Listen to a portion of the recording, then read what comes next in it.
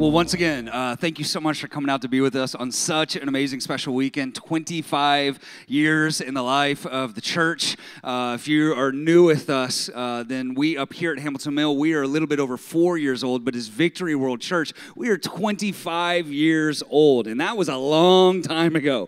And so we are celebrating that this week, and especially, it just seems like every time you flip on the news, look at CNN, pick up a newspaper, it seems like another church leader has fallen, another church has fallen. It breaks the heart, but that means even more so we need to celebrate what God is doing here at Victory throughout 25 years. And so, yeah. So we have obviously a lot of things going on this weekend. Ren Collective is here as a special guest, and we also have some other special guests here that we want to welcome. Our founding pastors, our senior pastors, Dennis and Colleen Rouse, are here, and so they're going to come to the stage, and we're just going to have a conversation today. Let's welcome them to the stage.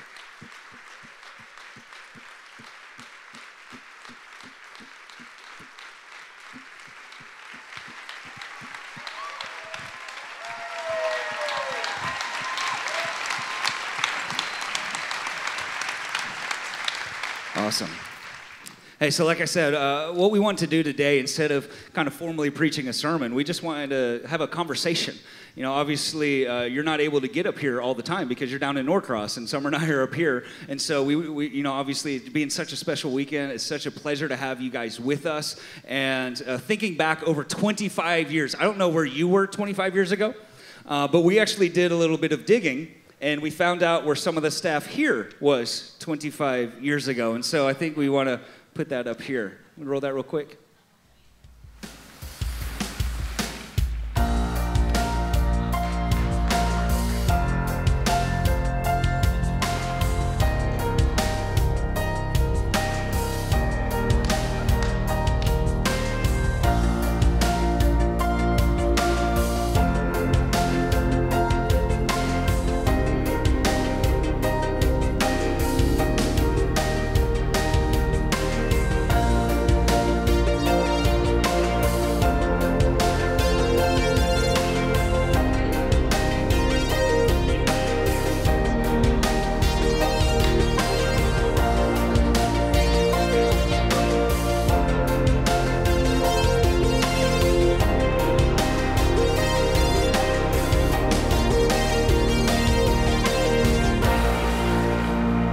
Wow. I feel really old now. Thank you. I think Hey, everybody. I think it's hard for a lot of people at Hamilton Mill to recognize 25 years, since it's really only been a few years since we've been It's up been here. 4 years up here. At this location. But hey, good to see all of you. We love you We guys. love you guys up here. You are doing an awesome, awesome job up here. Yes. Look Awesome. at this. Well, obviously, as we're talking about 25 years here, like you said, a lot of people can't grasp the 25 years. Some people in this room weren't even alive 25 years ago. Yeah, 2 weeks old. Yeah, we had a picture of Bryant, who's our middle school and small groups pastor, as a sonogram, but I think he just beat it. And so he made it out to be with us 25 years ago. I just feel so old right now. So what we wanted to do, obviously, is just kind of talk with you guys just for a few minutes, because if you've been a part of the Victory family, you've heard a lot of the stories, that are just kind of sprinkled throughout the sermons, but maybe just to kind of more directly ask a few of these questions. So I know we want to try and get through a lot, so I'm just going to dive into it. So some of us have heard the story of 25 years ago of you kind of driving out here from Oklahoma, kind of coming back home, driving around the city. Could you tell us a little bit more about 25 years ago? Okay, you're driving to Gwinnett County, which has obviously changed in 25 years, and maybe what it was like to start a church from scratch, just the two of you guys, and coming into a city and trying to start a new vision, all that. What was that like? Well, after we identified the area, and that was just really done through prayer. We were in Bible school, had finished Bible school at the time, and came here on just kind of a fact-finding tour just to find out where are we supposed to land. And as we were driving around, when we crossed under 285, Spaghetti Junction there, the Lord spoke to both of us and said, it's here. We didn't even know where we were. And until at that time, there was a water tower that said, Gwinnett is great. And we said, okay, we're in Gwinnett, whatever that is. And of course, Hamilton Mill didn't even exist at that time. But I took back a map to Oklahoma of Gwinnett County and just begin to pray. And I put a star on the map, and that star is about 5 miles from where we are located in Norcross right now. And you know how big Gwinnett County is. My point is that, you know, there was a whole lot of uncertainty about who we were and how we were going to do this. I mean, you would have absolutely been amazed at our worship experience. It was me leading worship on something called an omnichord. And you're like, what is that? It's kind of like the Mr. Microphone of keyboards, okay? It was almost as dynamic as just what you experience here with Raymond. Almost. But, I mean, so God is so merciful, and so are the people who came. I think we might have some pictures of some of the first services in Victory. I think we do. Like on Easter Sunday. Look at that's me on Easter. Our first in his Easter white Sunday jacket. in my white coat with "He is risen." We had 8 people there on Easter Sunday. That was formerly on our bed. That was a sheet and it was big buck program. We had just finished the omnichord worship. It was awesome. Well, by then we actually had a brave soul who joined me. I think we have a picture of that too. Yeah, there you are. There you are, leading the worship. Doubled the worship team. Yes. That was our whole worship team. We were singing this tapes at that point. Oh, don't even. And we had, okay, so we had, we were, at that time, we were called Victory Christian Center. And we changed our name over the years because there was another Victory Christian Center here in Atlanta. They kept calling us and saying they're getting all kinds of calls for our church. And so could we please change our name? So we changed it to Victory World Outreach. That was our first sign. That was our first building in off of Buford Highway down in Doraville. And that church, we were there in that building for 5 years. We grew to about 500 people there, 100 people each year. From the first year, 100 people, 200, 300 every year. I was talking with Kevin Myers, who pastors 12 Stones, and he and I started almost at the same time. They started about a year earlier than us. And his church was about the same, on the same growth pattern, only a little bit slower. And we both kind of hooked up with John Maxwell in about year number 10, when we were just about, they were about 600 people, we were about 1,000, and then they just blew by us several years ago with their expansion of their campuses and everything. But it's kind of ironic how God's used them in the northern part and us in the southern part. And then we said, you had too much up in the northern, we're going to take some of that for ourselves. That's why you're here, Hamilton Mill. Amen. And is that it for the pictures? I think that's it. But so at that point, you know, here's the thing. Obviously, we didn't have any support. No one planted us, and in some ways, I wouldn't wish that portion on someone, because I think we can do things better as we did here. But at the same time, I just want to say this: even through all the uncertainty of how we were going to do this, there was absolutely no uncertainty as to God being with us. And he gives you exactly what you need to know to take the next step. And that's what we got used to. So it was a faith ride, but I wouldn't have changed that for the world. You know, I think in this service, there is one person, besides Colleen and I, that was actually here at the year number 25, at the beginning of our church, in our very first Bible study, because I saw him standing out there in the praise and worship. Steve Seabold, would you stand to your feet? He was here 25 years ago with us in our Bible study. He was just a teenager with long curly hair. At that point, he's still here with us 25 years later. I just want to recognize him. Awesome. So 1990 to here today. Fantastic. You know, obviously, if you've been part of the family, you've heard some of these stories about this Acts 1:8 vision, you know, that we kind of pull our 4 parts of our vision from. If you kind of look around the walls here, you can see the 4 parts of the vision. If you look around the room, you can kind of see, you know, reconciling cultures is obviously a big deal for Victory. And so could you kind of lead us through, because we've heard the end result, the Acts 1:8, okay, there's the vision, but how did we get there? Like, how did you come up with the vision? Were you like reading a book? Did you driving down the street and put a star on scripture? Or, you know, how did we get to Acts 1:8? Well, okay. Do we have a picture of the very first vision that we wrote down when we begin our church? I think it was in our apartment. I think we have a picture of that. where I'm standing there casting vision at the very beginning of our church. I don't know if we've got that He's looking picture. through some microfilm. Okay, right it's now. in one of those iPad pictures. They'll come up with it in just a minute. But There it okay, is. there it is. Okay, that was that's our the vision. That was our first vision, a shot at writing down the vision. You know, the Bible says when you get a vision, write it down. And of course, we didn't have computers back in those days. You know, we weren't operating like that back in those days. Everything was handwritten. Come on, somebody. That's just 25 years ago. Isn't that amazing?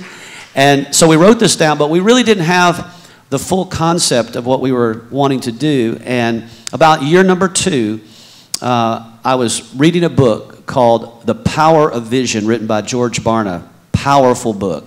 And he was sharing with leaders of the body of Christ how important it is for a pastor to have a vision that's very specific and also very unique to what God has called you specifically to do.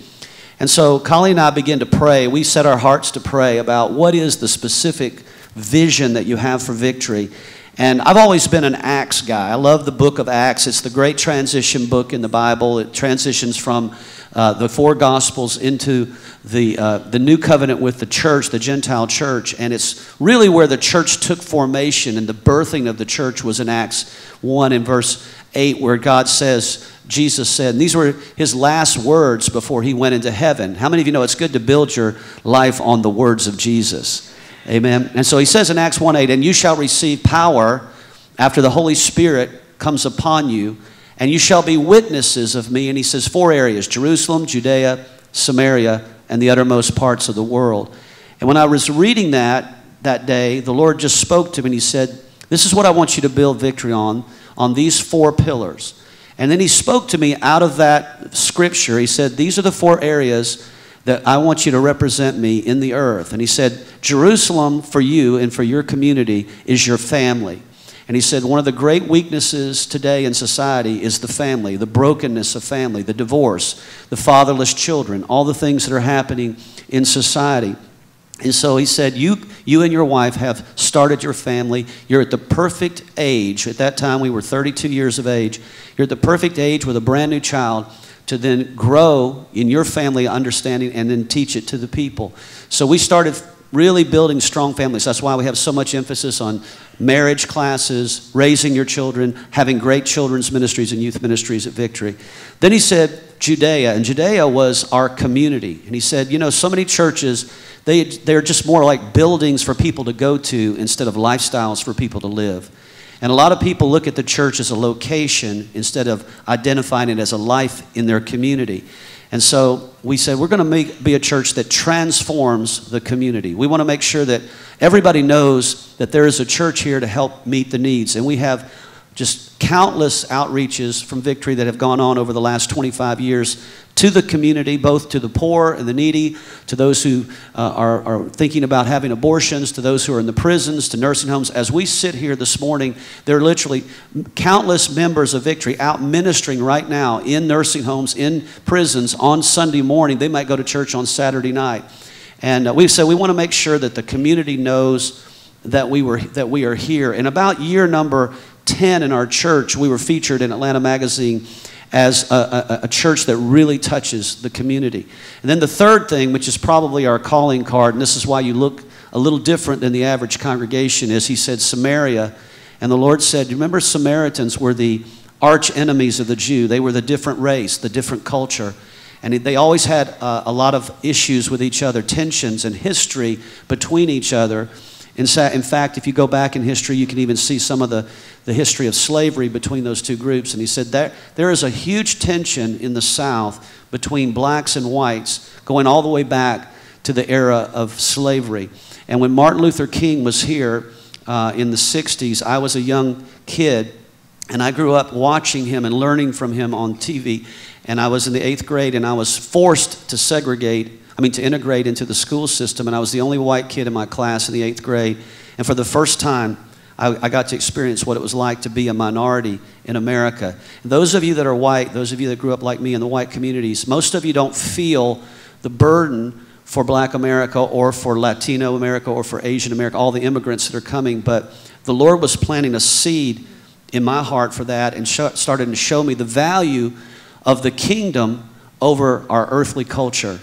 And slowly but surely, he showed me that our earthly culture is what separates us. It's the kingdom culture that joins us together. And sometimes in church, we so idolize our earthly culture that we exalt it above the kingdom. And thus we become one race only churches. And we only appeal to our own culture out of the way we sing our songs, the way we preach and everything. And so we started casting vision for that right off the bat. And now we have 118 different cultures in one church, the most multicultural church in America. It's amazing. It's an amazing story. And then the fourth thing was, he said, and that you would reach the whole world, impact the world. And the Lord spoke to us and he said, I want you to start this year, this was in year number 3, to give away at least 20% of all the income that comes into Victory that's not designated towards like buildings and things like that, into the mission field to preach the gospel to the world. And to this date, now in 2015, 25 years later, we will have sown over $40 million into the gospel of missions all around the world. Isn't that awesome? You need to give the Lord a praise for that, because that really lights me up. So that's where our vision came from. It happened in about year number 2, year number 3, and we've just been kind of running from there. Well, obviously, since that time, there haven't been any problems in the church. No. Running a church for 25 years, following Jesus for 25 years, leading, 2 people to start a church, to 5 people, to 100 people, to 1,000, to 10,000 plus now. Obviously, there's going to be at least one problem that happens along the way. So what have been some of kind of maybe the hurdles that you guys have had to jump over to actually see a church grow to 25 years? See, again, like I said when we first got up here, we see so many churches falling. I mean, and obviously that hurts us as the church, but how are we still here 25 years later? Well, God is absolutely faithful. And if you stay out of his way, he will do great things. I'm serious. That's the thing is, learn how to go with the move of the Spirit and not to try to be the one that initiates it. I will say that because we have the pillar and the big part of our vision to be racially reconciled, that is, that is something that we are still working through as a nation. I mean, we see this. And so naturally that the difficulties that are on the outside come into the house.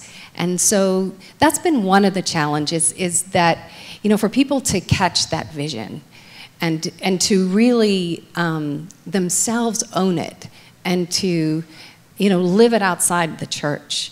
Because, I mean, I have been in situations where I guess it was about 3-4 years into the church, and I was in a store off of Buford Highway, and it was just me and one salesperson who happened to be a young African-American girl. And I came up to her to ask her some questions about hairspray or whatever, and she wouldn't even look at me. She just was looking down, and she just kind of gave me a halfway answer. And then someone else came in that was like her, and she was all friendly to them, and it dawned on me, I thought, I just got dissed. And I got offended. And I thought, because I knew the owner, I'm going to let the owner know about what happened here. And the Lord said to me, Colleen, unless you are willing to give her another experience, how can you expect anything different from her? And can I tell you, that's what we all have to embrace, is we can't base this thing on necessarily the experiences that we're getting from people. It's about giving them a different experience. And I thought the reason she treated me that way is because growing up, girls that looked just like me had probably hurt her. And so that's our opportunity when we encounter people of other cultures, is to give them a different experience than they're used to getting, and be about giving. And that's what we're supposed to do. And as we do that, then they are convinced that Jesus is real, because they are not getting those experiences elsewhere. I think, yeah, that's awesome. I think that probably has been our biggest challenge at Victory. when we moved to Gwinnett County, you got to understand, in 1989, we were here at the end of 1989, Gwinnett County was 90% white. And it had about, Even southern. yeah, even southern part of Gwinnett County was predominantly a white county. It was even called a white county. And it's where all the white middle-class families were moving. It was one of the fastest growing counties in America. It had been ranked #1 for like 3 or 4 years in a row. This is before all the people from other countries started immigrating into our country. It was before the expansion of the African American community that started to branch out of the inner city and the urban centers of Atlanta and the south side of Atlanta. And so when we came here, we got to watch up close and personal, and forgive me if I say this because it kind of hits home in Hamilton Mill, what white flight looks like. And white flight meaning that when people of other races start to move into the neighborhood, white people tend to move out. And they move farther out and farther out until they get all the way out to Hamilton Mill. And then all of a sudden they recognize they're coming all the way out here. Now we gotta go all the way. Now where are you gonna go? We gotta go to South Carolina if we want to be by ourselves. And you got to watch it. You've watched it evolve over the years. Now Gwinnett County is a county, especially in the southern part of Gwinnett County, one of the most multicultural areas in America. All the nations have kind of immigrated to that area in South Gwinnett County, and many of them are, as they grow, they expand out. And so what's happened is we've seen, our church is about 12,000 people in it, what we call active members. We don't count people that just come and go in the church, but active people that are either giving or serving in the church. And what we've seen is we've had to go through probably close to 200,000 people to get to those 12,000. And the challenges have been, and I think you can relate to this, Johnson, just watching some of our dearest friends leave over time because they just couldn't handle the multicultural environments, wanting to go to be just with their one culture, and in every situation. But we just held fast to that. We love people of other races as much as we love our own race. And I want to challenge you at Victory to do the same. You know, Jesus said the mark of a true disciple is how you love one another. Yeah. And he says, when you love one another the way I love you, then you're really becoming a disciple. And you say, well, yeah, but those folks of that other culture, they're hard to love. Well, Jesus said, you got to love even your enemies and bless people who curse you and do good to those who hate you and pray for those who use you and persecute you. And I think that's what we want to be an expression of as a church, because how many of you understand this younger generation, they're a multicultural generation. Yeah. They are marrying each other. They're interacting with each other. They're going to school together. And when they see church described by Martin Luther King in 1967 as 11 o'clock being the most segregated hour in America, how many of you know that turns them off to church? It turns them off to, why would I want to go to an institution that's all about just being one race only when they're talking about loving people and loving Jesus, and you can't even love outside of your own culture? And so that is a challenge. That's been probably our biggest challenge among other things, but we've overcome it. We're overcoming this challenge. Yes, Amen? we are. Yes, we are. Thanks to you. Some of y'all okay hearing that?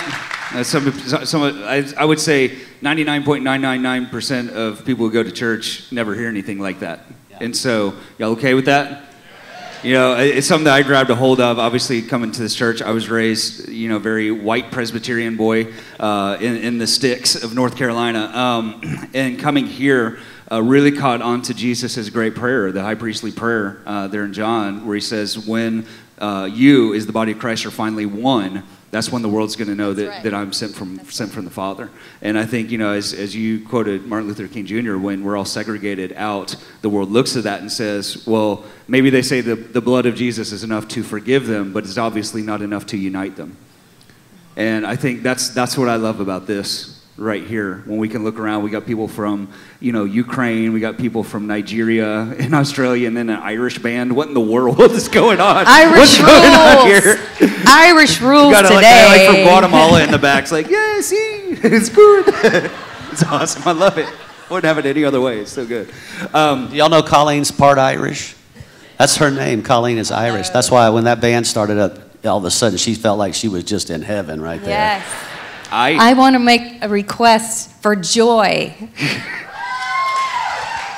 would like to hear that song. They don't know what that is. That's a song. If they can't do I'm it, I'll come up talking at the to end and I'll Ren do it. Collective right Yeah. now, who's probably watching in the green room. Do you hear me? I'll sing it at the end if they can't, as everyone's gone. So obviously, okay, so transitioning to up here. So started Victory World Church down in that kind of Doraville area, landed in Norcross since 1990. Okay, 2010. All right, is when we officially began up here, August of 2010. So maybe if you want to walk us through a little bit of what got us to here, and then maybe even looking forward, kind of what's your thoughts about Victory Hamilton Mill now and looking into the future?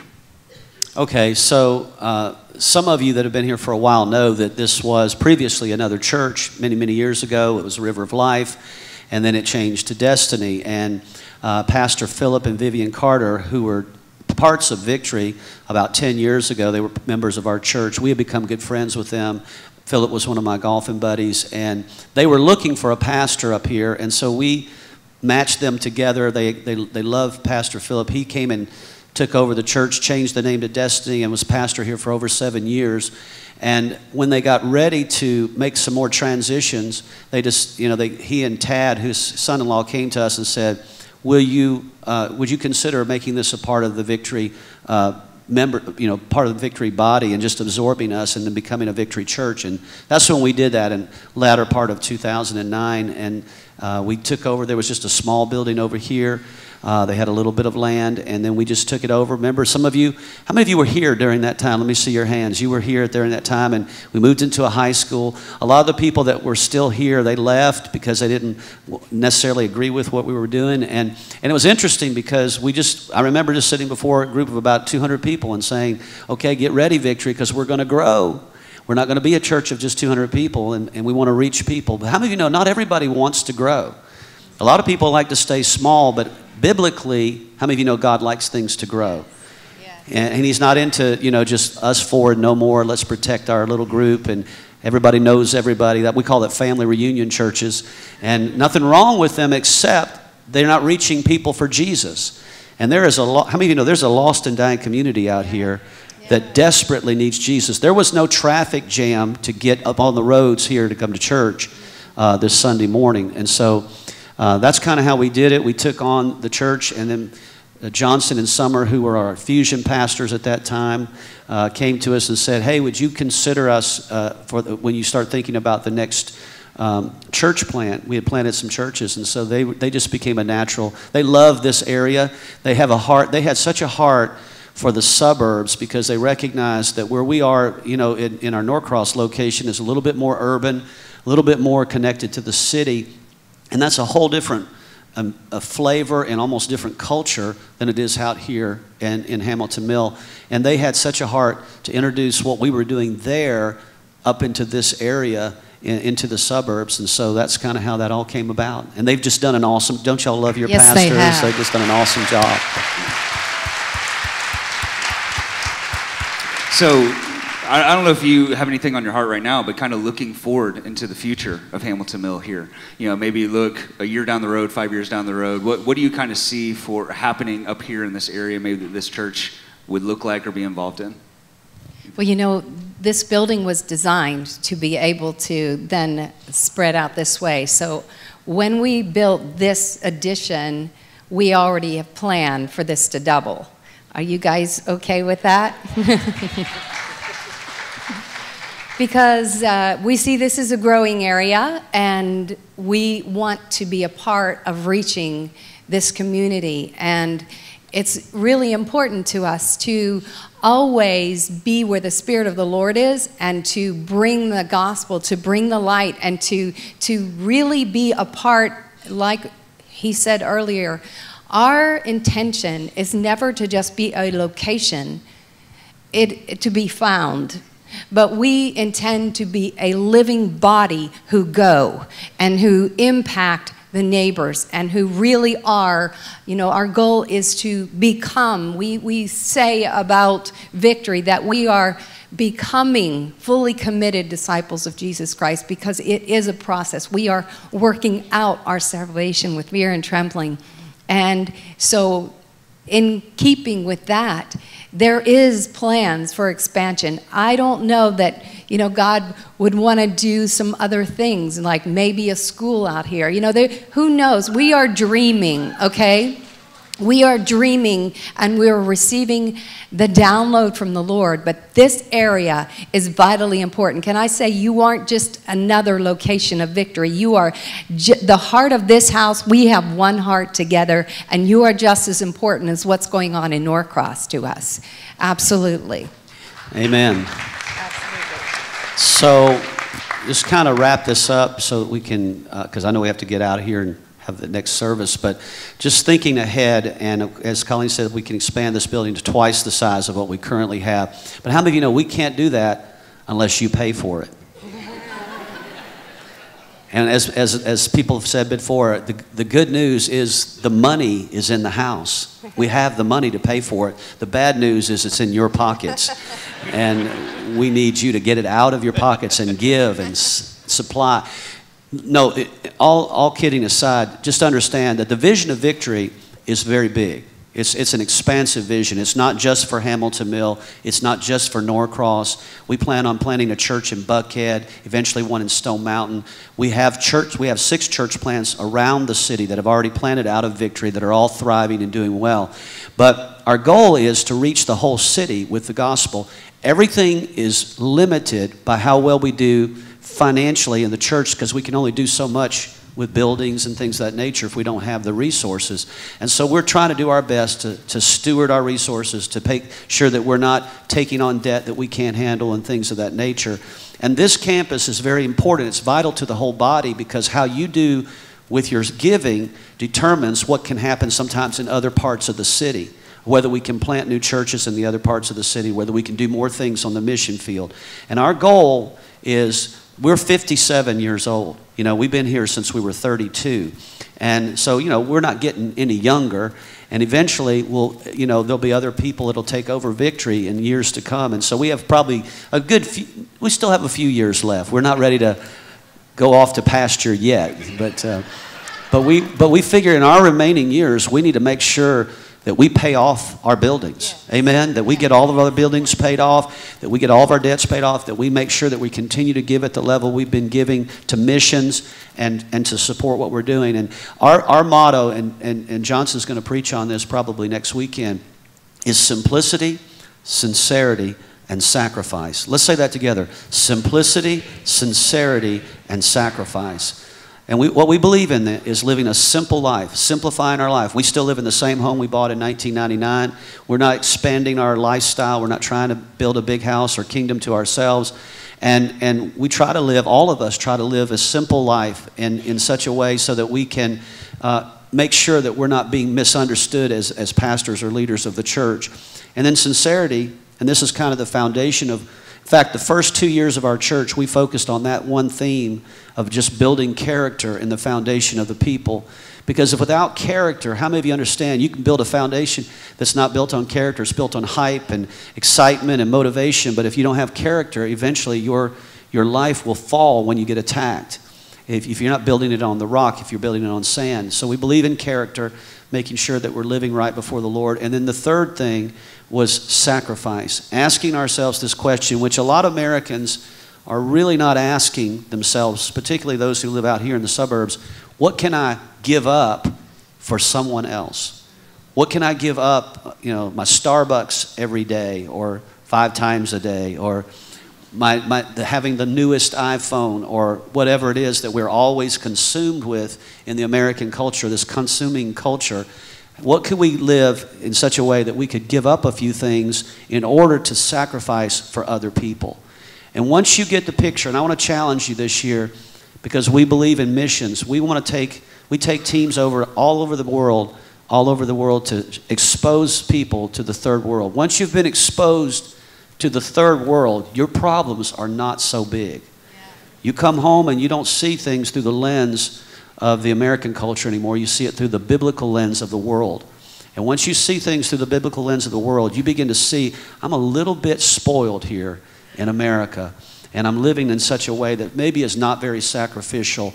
And so as we go forward, we're asking everybody at Victory to be simple in their lifestyle, sincere in their character, and sacrificial in their giving. And when you do that, how many of you know God will do the rest? He'll bless the church and He'll do the rest. Amen? Amen.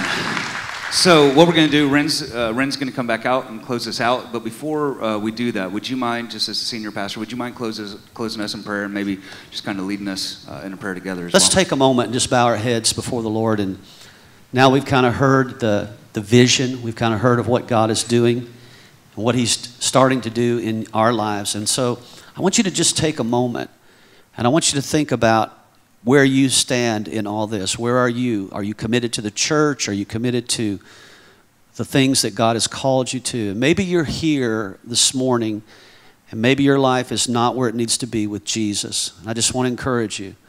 God gives us moments in our life from time to time to just make a full surrender to Jesus Christ. And that's why maybe you're here this morning, to make that full surrender. So I want to encourage you just to take a moment. And if you're here today and you say, I need to get my life right with God, before I leave today, I need to surrender to Jesus. I'm not going to embarrass you or call you out of the crowd. I'm going to pray with you right where you are. But if that's you, I want you to just simply slip up your hand and say, I need Jesus this morning, or I need to surrender to Christ, or I need to come back to Christ all over this building. Thank you, thank you, thank you, all over. Thank you, guys. I'm going to lead us in a prayer before we have Ren Collective come back. And if you mean that from your heart, I want you to pray with me. And believers, if you'll just join with me, let's say this together. Jesus, right now, I repent of my sins. I turn away from the darkness and I turn to you, Jesus. I accept that you are the Lord and you are the Master. I believe you died for my sins. I believe you rose from the dead. And I ask you, Jesus Christ, to come into my heart, deliver me from all darkness and replace it with light. Today, I surrender my life to Jesus Christ in Jesus' name. And everybody said amen and amen. Let's give God praise for all those who are giving their hearts.